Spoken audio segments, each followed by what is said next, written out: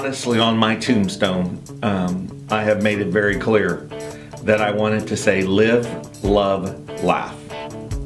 I simply, literally, every day when I wake up, the first thought I say to myself is live, love, laugh today. It comes from a mom and a dad who, from a very early age, showed my siblings and I that life was short and that we had limited time on this journey and that we had a responsibility to make the most of every minute we have been given. And I watched them laugh and I watched them love. And I'll tell you the greatest lesson, and I think Vice President Biden the other day said this about me to some friends. We were standing in a circle and he said, Mo Vela treats the janitor at the White House exactly the way he treats me.